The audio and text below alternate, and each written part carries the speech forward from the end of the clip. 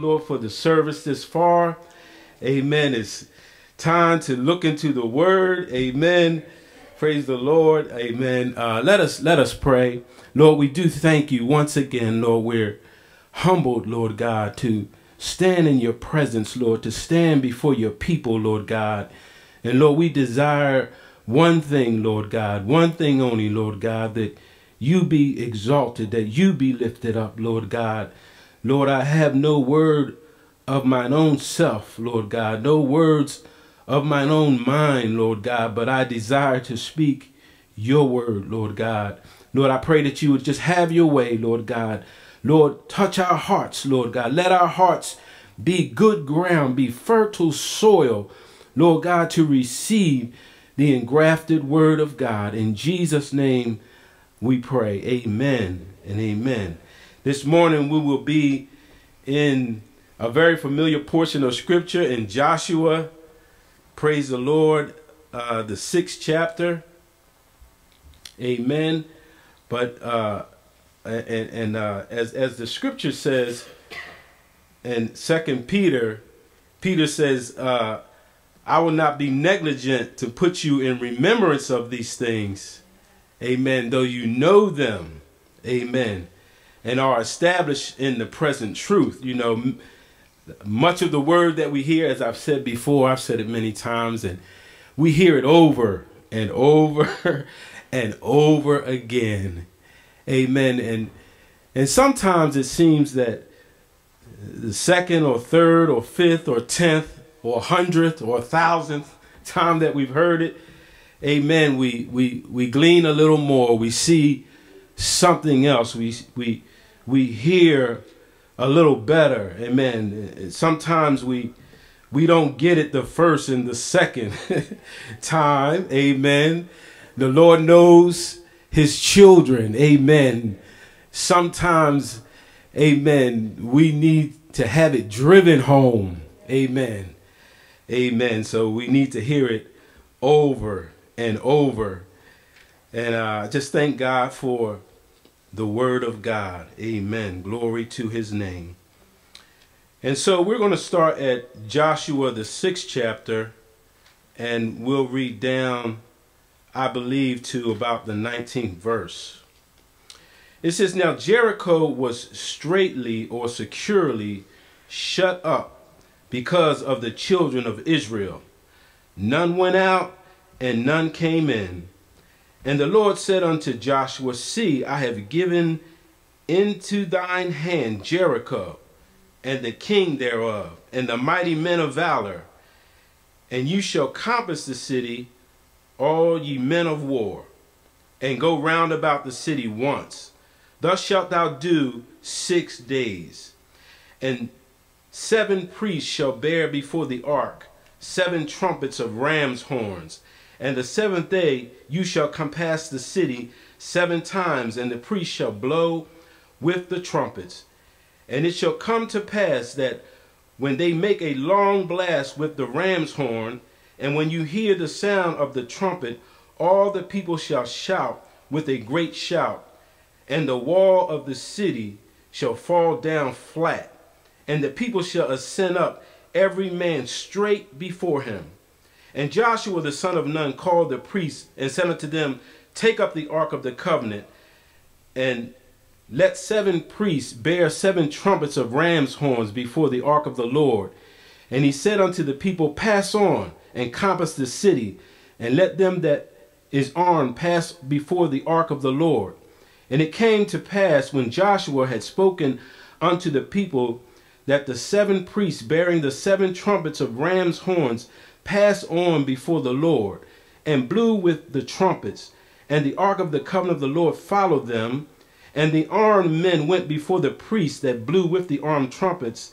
And the rear reward came after the ark, and the priests going on and blowing with the trumpets.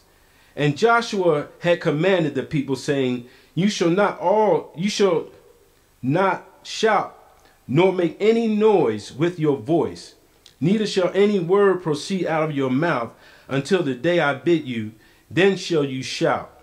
So the ark of the Lord compassed the city, going about it once.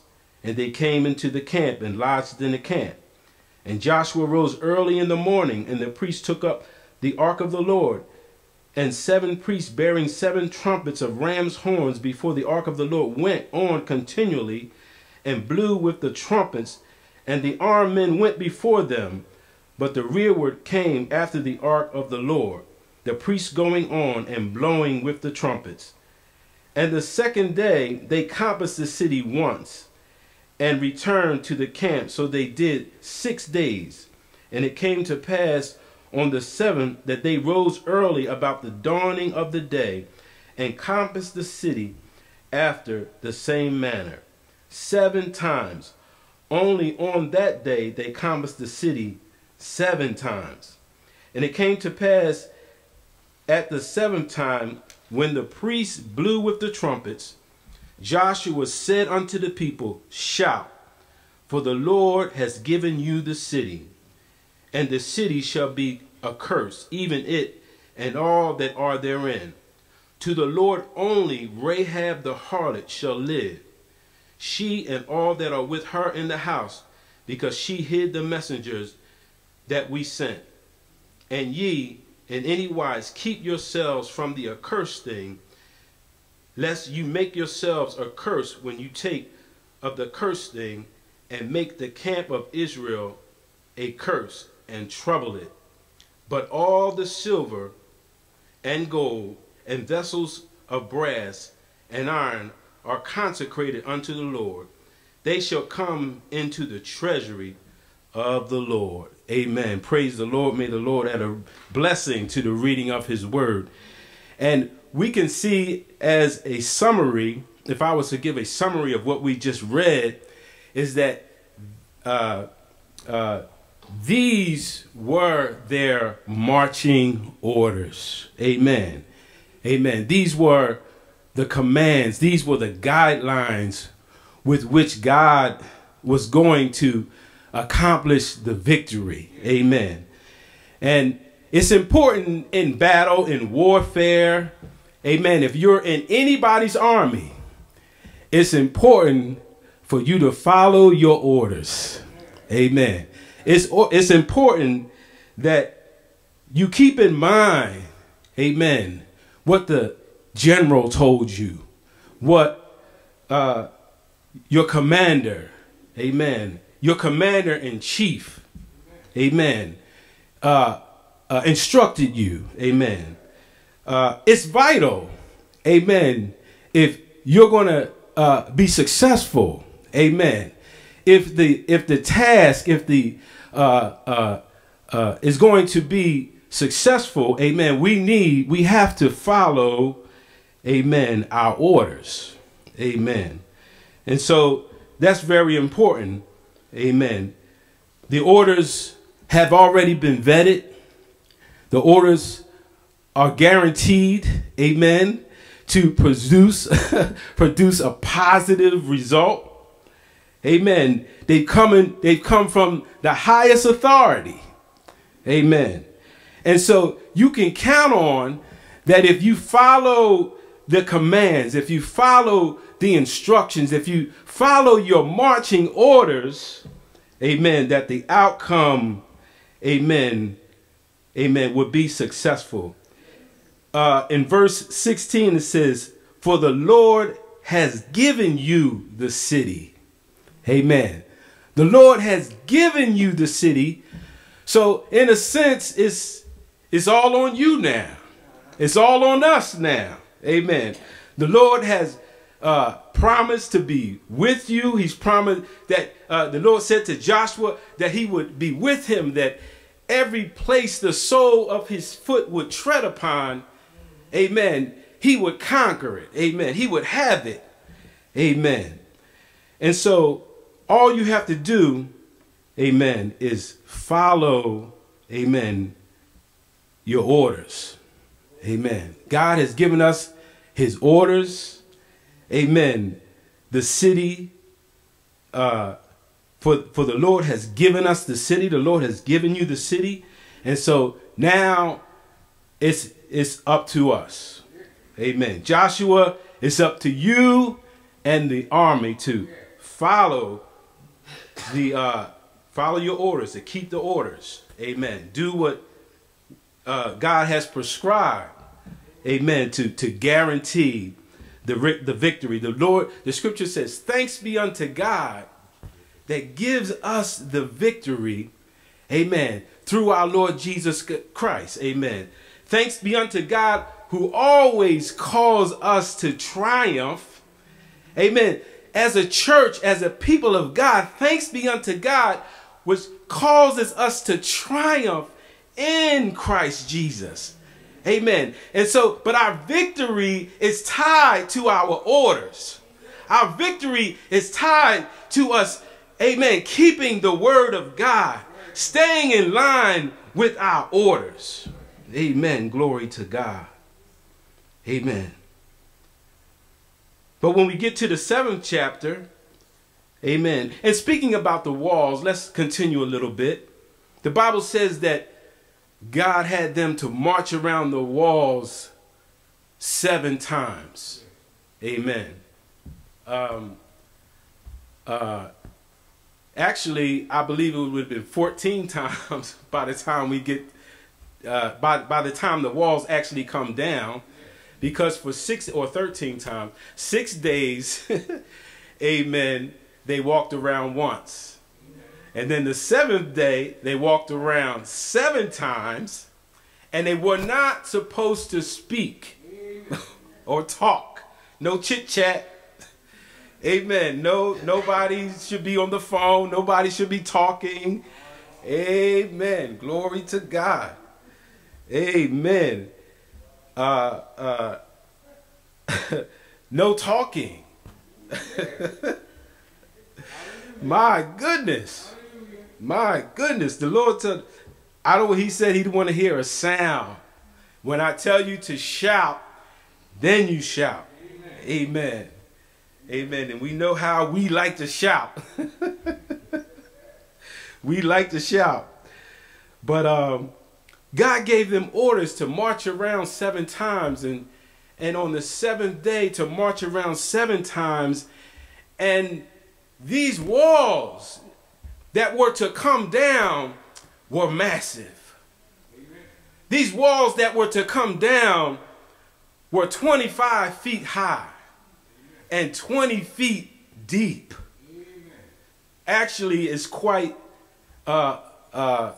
this was actually considered to be an impenetrable wall. Amen. This fortress, amen, was considered to be impenetrable. That's why it starts out, the chapter starts out saying that at Jericho, nobody went in and nobody came out. Everything was secure. Their defenses they were counting on their defenses to keep them. They were counting on that wall, amen, to keep them safe. But when obedient people of God need to bring the walls down, when the people of God, when the children of God, amen, need to get the walls down, all we have to do is keep our orders. Amen. All we have to do is do what God is telling us to do. March around and be quiet. Amen. March around 7 times. Amen. I noticed he didn't say no murmuring. But I believe that's what it probably, it's hard to murmur when you can't actually talk or not supposed to say anything. So that meant no murmuring either, no complaining, no asking questions. Why do we need to walk around 7 times? Why? Why do we have to do this? Why do we have to do that? Why do we have to keep coming to church? Why do I have to read my Bible? Why do I have to pray always? Always? All the time? Not ceasing? Hallelujah. Amen. Men ought always to pray. Always be calling upon God. Always reading the word. Always pressing. Amen. So they had to march around with these orders. Amen. But in keeping the orders would guarantee them that the walls, amen, these insurmountable conditions or situations, the things that seem impossible, amen, can be broken if we stand on the word of God. If the people of God walk in the word of God, preach the word of God, teach the word of God, live the word of God, amen. The problems and the issues in our communities, hallelujah, amen, God will begin to do something about it. God will begin to show up. If my people that are called by my name would humble themselves and seek my face, amen, and pray and turn from their wicked ways, God says, then I'll hear from heaven, amen, and heal the land. Some of what's going on in our community is up to us. We have the answer. We have the answer. Amen. And as we read on into the 7th chapter, it says, but the children of Israel, and this is after the walls came down. This is after the people, after Israel went in to Jericho. And the Bible says that they were to leave no breathing thing alive. This was their orders, to leave no breathing thing alive, and except Rahab, praise the Lord, and her family, praise the Lord, amen. But everybody else gone, done. And the Lord told them not to touch any of the spoils. Don't touch any of the spoils. And I remember I was looking at a commentary, and they were saying that in the commentary they were saying that the spoils was a first fruits unto God. But that really, to me, that wasn't accurate. It wasn't accurate, because there are times when God said, go in, you know, leave, let the women and the children live, take out all the men, and you can keep the spoils. You know, you can have the spoils. Amen. You can have all of that stuff, you know.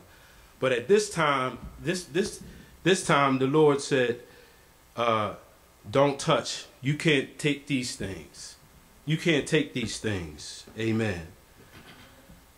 So, as we read, let us read from the 7th chapter. It says, but the children of Israel committed a trespass in the accursed thing, for Achan, the son of Carmi, the son of Zabdi, the son of Zerah, of the tribe of Judah, took of the accursed thing, and the anger of the Lord was kindled against the children of Israel.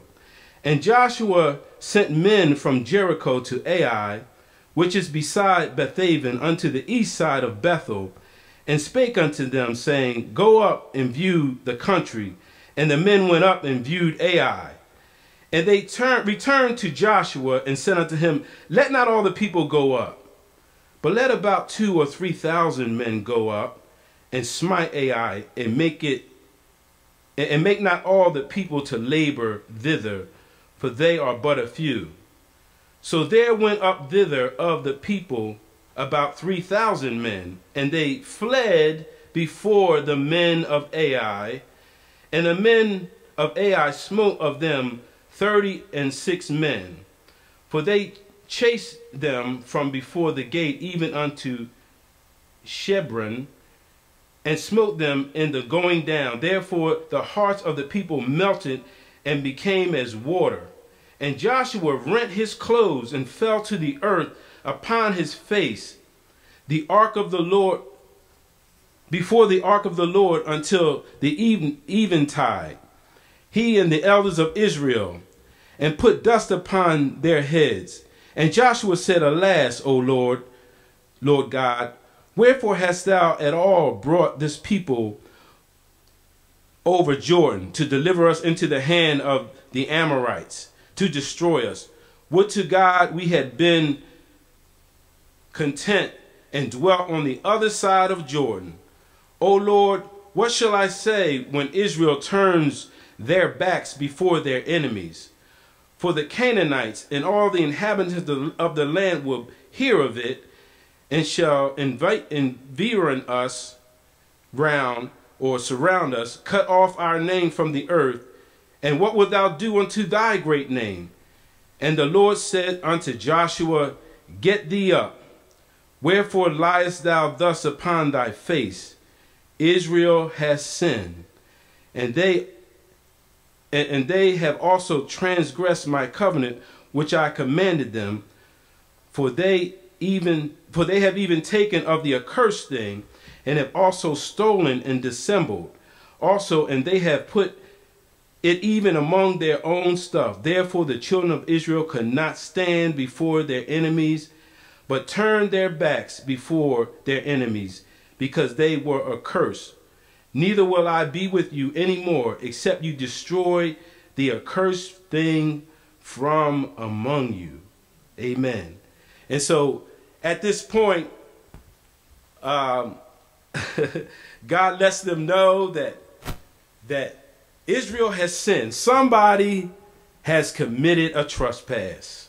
Somebody in the army, somebody in the family of God, in the house of God, amen, has committed a trespass.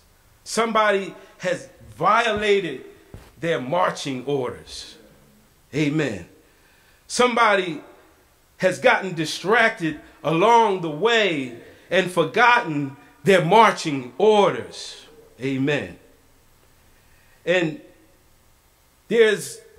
God knows, God is seeing, amen. The Lord sees the whole thing even before Joshua saw. God saw that Achan had committed a trespass even before Joshua knew anything about it.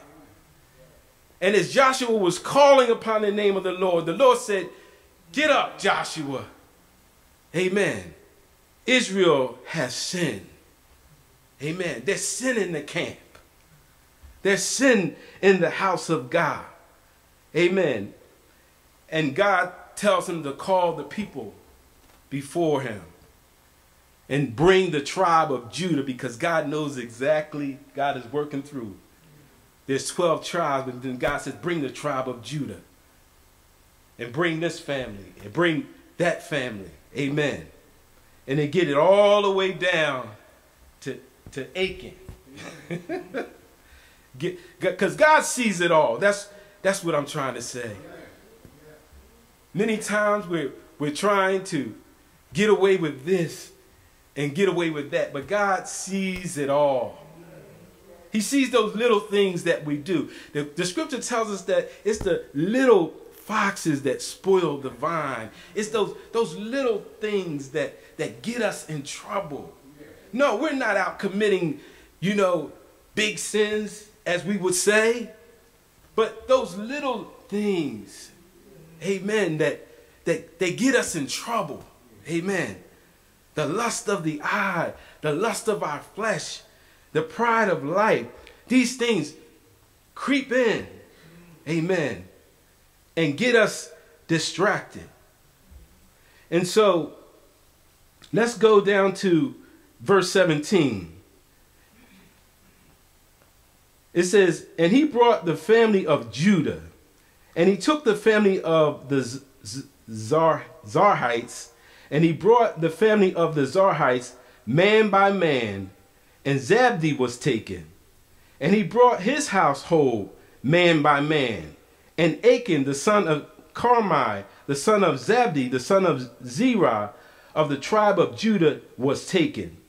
And Joshua said unto Achan, My son, Give, I pray thee, glory to the Lord God of Israel, and make confession unto him, and tell me now what thou hast done. Hide it not from me. And Achan answered Joshua and said, Indeed, I have sinned against the Lord God of Israel, and thus have I done. When I saw among the spoils a goodly Babylonish garment, and 200 shekels of silver, and a wedge of gold of 50 shekels weight, then I coveted them, and took them, and behold, they are hid in the earth in the midst of my tent, and the silver under it. So Joshua sent messengers, and they ran into the tent, and behold, it was hid in his tent, and the silver under it. And they took them out of the midst of the tent, and brought them unto Joshua, and unto all the children of Israel, and laid them out before the Lord. And Joshua and all Israel with him took Achan, the son of Zerah, and the silver, and the garment, and the wedge of gold, and his sons, and his daughters, and his oxen, and his asses, and his sheep, and his tent, and all that he had, and they brought them out. They brought them unto the valley of Achor. And Joshua said, Why hast thou troubled us? The Lord shall trouble thee this day. And all Israel stoned him with stones, and burned them with fire, and they had stoned them with stones. And they raised over him a great heap of stones unto this day. So the Lord turned from the fierceness of his anger, wherefore the name of that place was called the Valley of Achor unto this day. Amen. So we see the swift judgment of God. Amen. Swift judgment of God upon Achan. And what Achan did and to him may have seemed to be a small thing. And that's what happens when we take things for granted. We take the word of God for granted. Oh, this is just a small little violation. Oh, it's just this, or it's just that. It's just a little lie. Amen. Amen. We take these things for granted, but the consequences are massive. Him coveting a garment, a beautiful garment, his desire for the money got him into trouble. It got his daughters into trouble. It got his wife in trouble. It got all of his possessions taken away from him. And so many times we don't understand the seriousness of our walking away from what God is telling us to do. It carries a lot of weight. It means a lot when you're walking before, if I walk before the Lord, it's a blessing to my family. Amen. If I continue to honor my wife, amen, it's going to bless my marriage. Amen. But if I get distracted, if I get twisted in my mind, if I forget that I'm a child of God, that I'm walking before the Lord, I can destroy all of that. I can mess all of that up.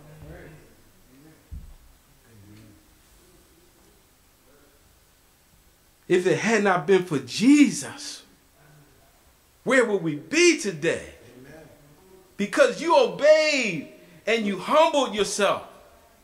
Amen. That's why you're here, because you decided that I'm going to do it God's way. I'm going to walk with the Lord. I'm going to stay with the Lord. And as we gave ourselves to the Lord, all of these blessings came upon us.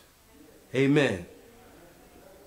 Amen. But if we forget God, amen, and cast his word behind us, the consequences are immense. Amen. 35 men of the 3,000 died needlessly. God is able to take us to war and not one person die.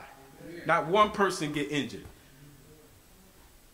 You know, but in this battle, 35 people died, lost their lives. Amen. Because of Achan. And so those things that distract us, I remember that, we all remember that message that, I forget the brother's name, I believe it was from Little David, I believe. He preached a message called Weapons of Mass Distraction. Amen. I forget his name. Edgar Evers, I believe. Yes. Praise the Lord. But that was it Edgar? Praise the Lord. But how many remember that message? I believe it was on a Sunday afternoon, I believe, when he came and preached that. And this was years ago. It almost, I'm sure, I know we had phones then and all of that, but so many things are, the reason I'm saying this because so many things are coming at us today. The enemy is throwing, everything at us, from all different angles, just to distract us from our marching orders. Just to cause us to, Jesus, oftentimes God would tell them, don't look to the east, don't look to the west, don't look left, don't look right, walk straight forward. But the enemy knows that if he just bombards us, if he just throws, a lot at us, amen, something's going to, amen, something's going to catch our eye. And so that's what happened with Achan. Something caught his eye. He said, when I saw that garment, I had to check it out. And when he moved the garment, that's probably when he saw the gold and the silver. And then he just couldn't help himself. Amen. He just took it and hid it, knowing that this would violate or bring a curse or bring displeasure to the Lord. And so that's what these things are designed to do, distract us. Amen.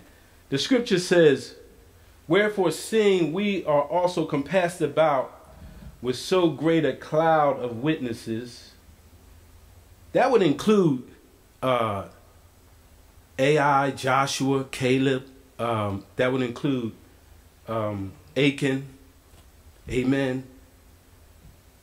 These things are written for our admonition. It says, let us lay aside, Hebrews 12:1, let us lay aside every weight and every sin which does so easily beset us.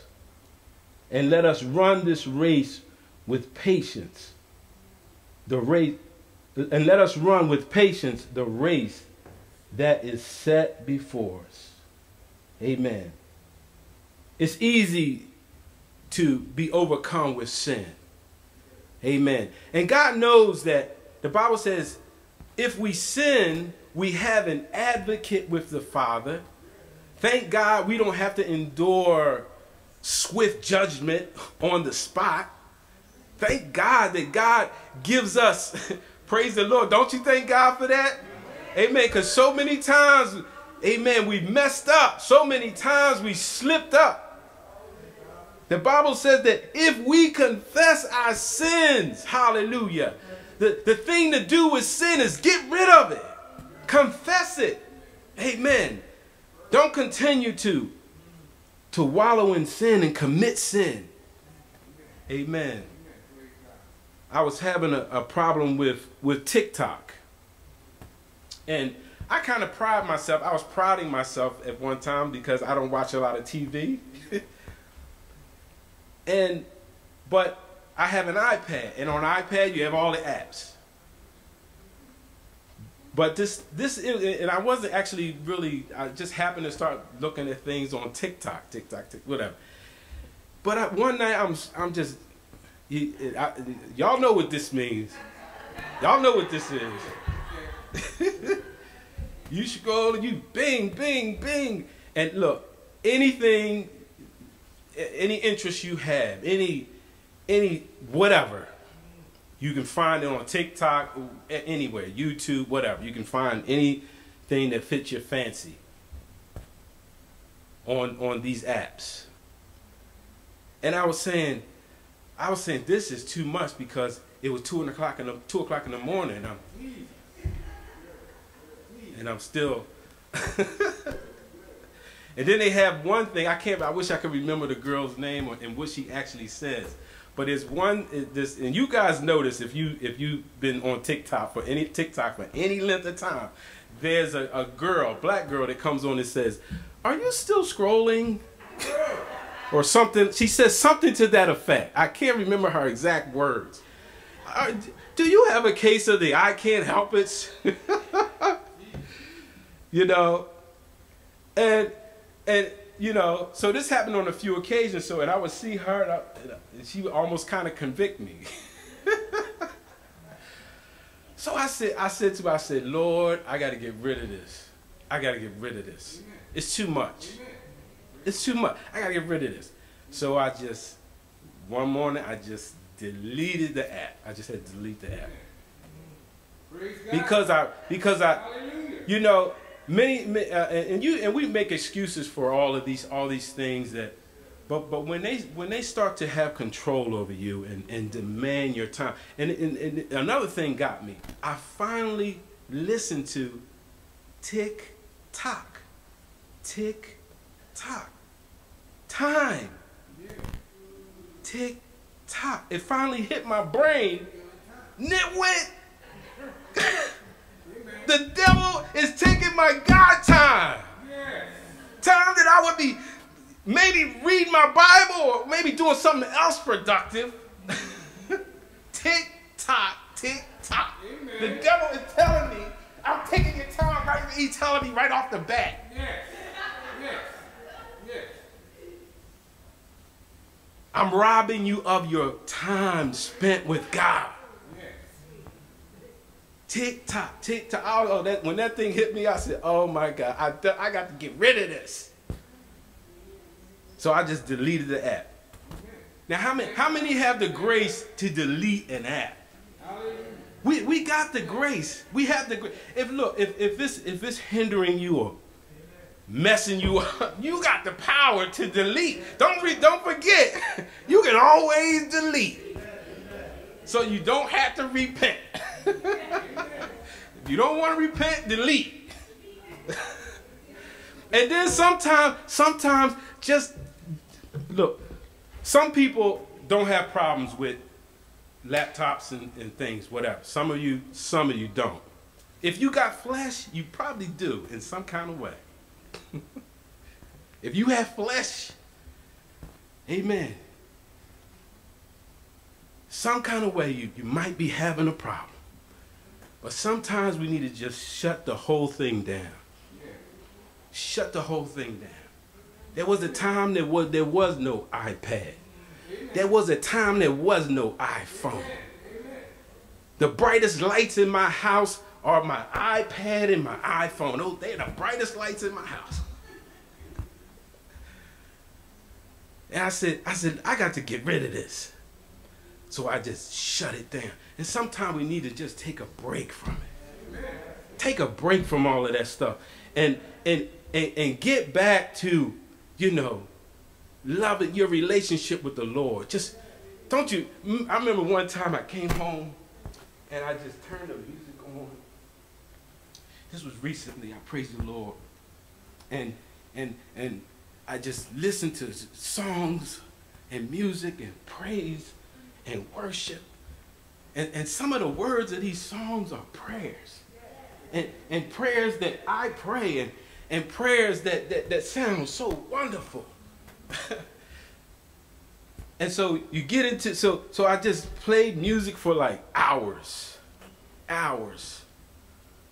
just blowing my eardrums. I like the music, but I like the words too.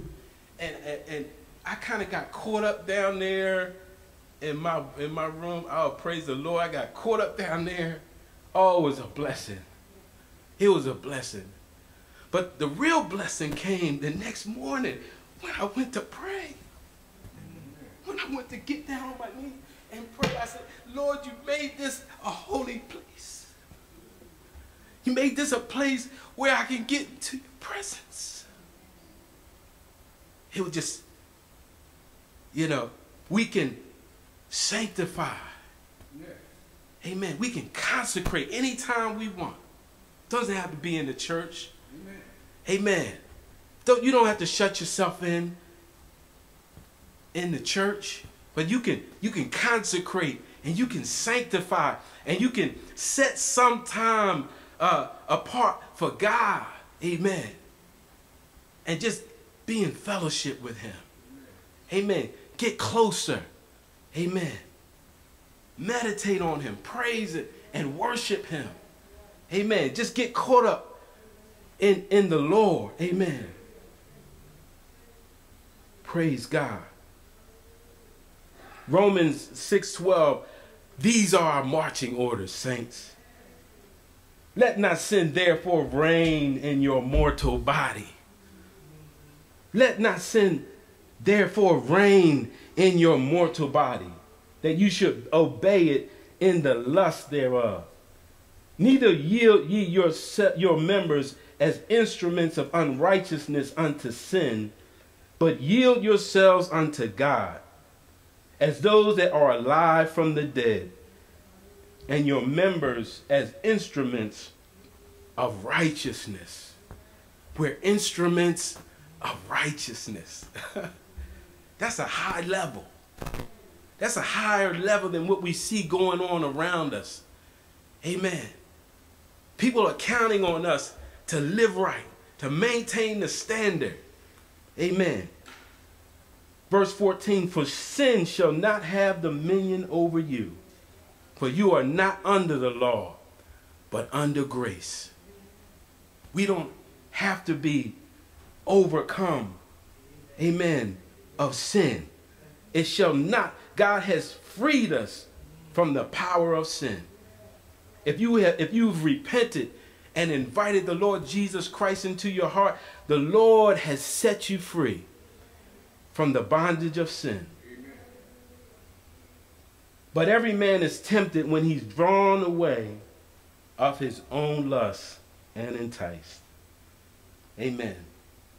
We're naturally lustful people. We naturally desire things that are not good for us. Amen. Only as we walk in the Spirit. Amen. The Bible says in Galatians 5:16, this I say then, walk in the Spirit. These are our marching orders. Walk in the Spirit, and you shall not fulfill the lust of the flesh. Amen. Watch and pray. Watch.